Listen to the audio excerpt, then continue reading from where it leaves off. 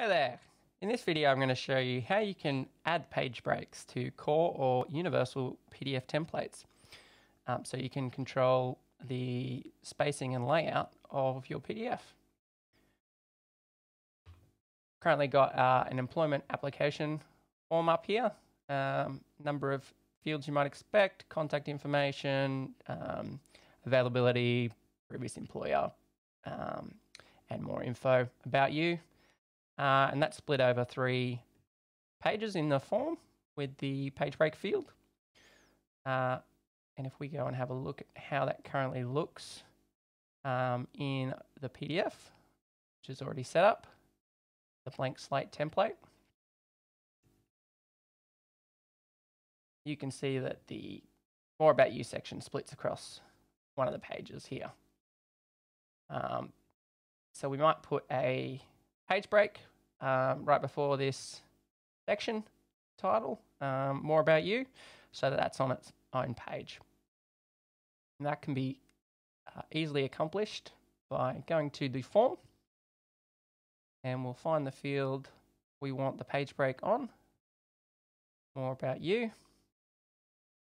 And over here on the right sidebar, down to the appearance section, under custom CSS class here, we're going to put the word page break. Now, if you already had a CSS class here, maybe you're still using the legacy columns, left half, you could just hit space and put page break after that, and that will still work. I'll get rid of that extra class name. I'll hit update. Now if we refresh the PDF, there'll be a page break on the More About You section. So that's one way you can control the different layout and to help make sure that fields are less likely to be split across multiple pages. Now, you might have noticed I didn't put it on the actual page break gravity form field itself. I put it on the first element here.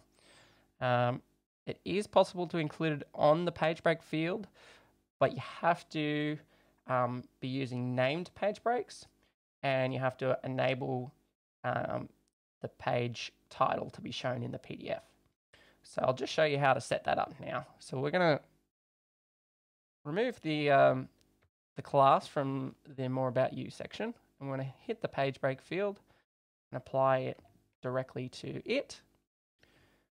Then we're going to go right up the top here and we'll select the first page break field. And this is where you control the pagination options. It allows you to set things like the progress bar, steps, and you can control what that looks like or the color. And then you can set the page breaks here, page break names. Personal info.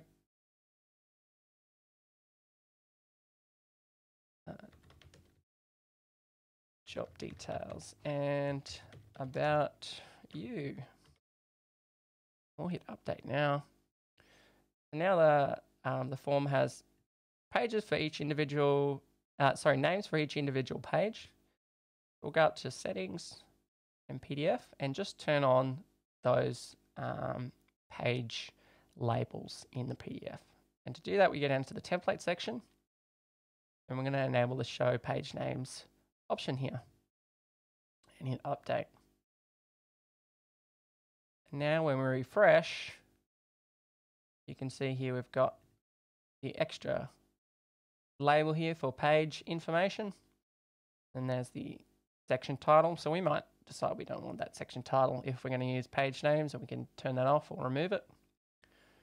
Then we got job details, and here's our About You item that's on a new page. It's actually a little hard to tell because the previous content ran right to the bottom of that first page, so it might have been a natural page break there already.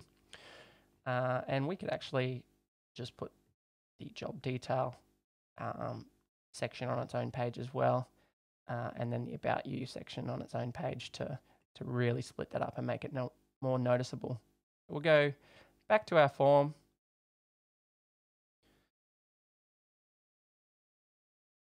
And we'll select that second page break and include that CSS there. And now if we refresh the page again, you can see we've got the personal info on page 1, job details on page 2, and About You details on page 3. Now that technique works for most fields in the form, with the exception of the hidden field, which doesn't support a CSS selector there. It doesn't have an appearance section where you can put a CSS class.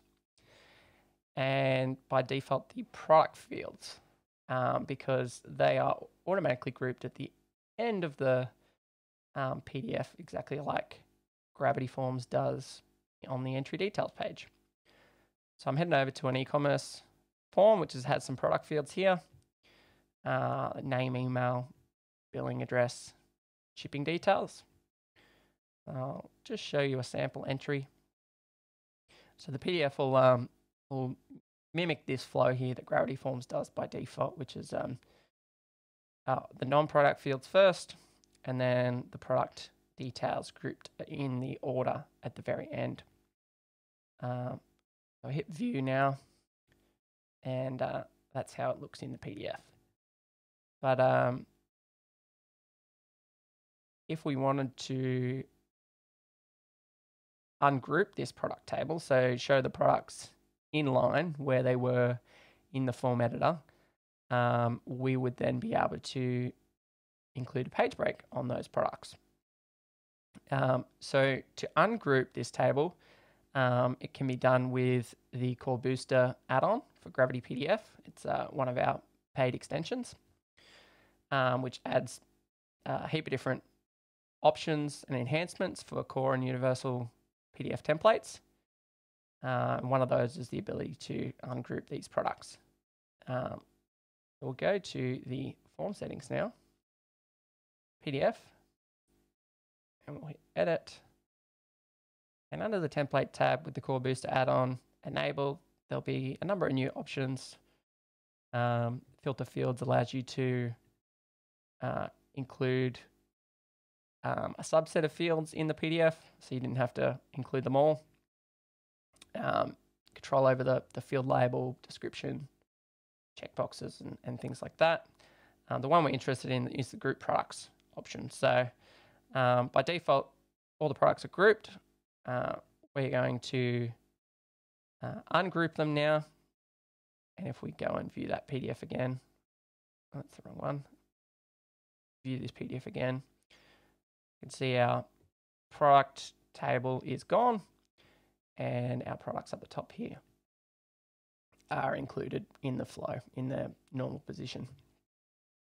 And once it's ungrouped, we can include a page break in them. Now, they're a little bit high up. Normally, you would include a page break if they're a bit closer to the bottom of the page, but just for demonstration purposes, I'll include it on this second product field here.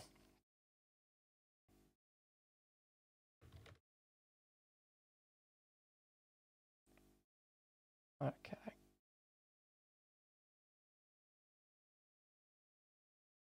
And then, so we've got our first field and then a page break and our second field on the new page. So that's how you would add page breaks if you're using product fields in the form. There's also another advanced technique you can use if you wanted to add a new page break and change the orientation of the paper or change the paper size. You can use a HTML field with a special page break tag, which is specific to the PDF engine we use. So I'm going to head back to the employment application form. and we'll get rid of these page breaks here. I might decide on page 2 here, because of list fields, I want to display the paper in landscape mode. I'm going to add a HTML block here. I don't want the end user to see this HTML block when they fill out the form, so I'll use the class GF hidden. And that'll hide it from the user who's filling out your form, but the PDF can still display this HTML block. Now, under general here, under content, I'm going to add some custom HTML page break, and for the attribute, I'm going to write sheet size. And so this particular PDF's in A4, so I'm going to put the A4 dimensions, but in landscape mode. So I'll do the width first, being 297, and then the height being 210 millimeters. And that's going to display this second page in landscape. Now I want the third page back in normal portrait mode. So I'll add another HTML field and include the page break again with the sheet size option, and I'll just reverse those back to the standard portrait orientation. And we'll hit update.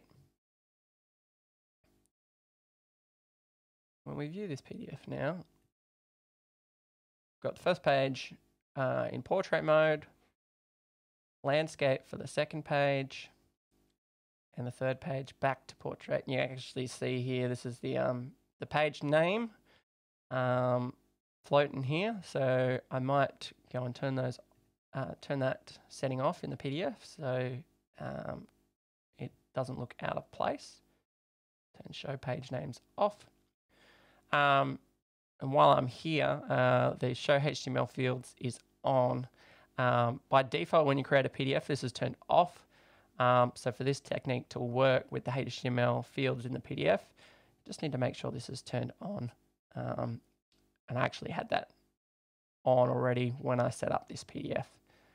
I should have showed you, but it was already turned on. So just keep that in mind to use the page break control tag. Make sure HTML field to turn on in the PDF. Now, our second page doesn't have that floating page name there. It's got the nice big list view on our landscape, so it's easy to see. And then back to portrait. And that's how you can use page breaks in your core and universal PDF templates.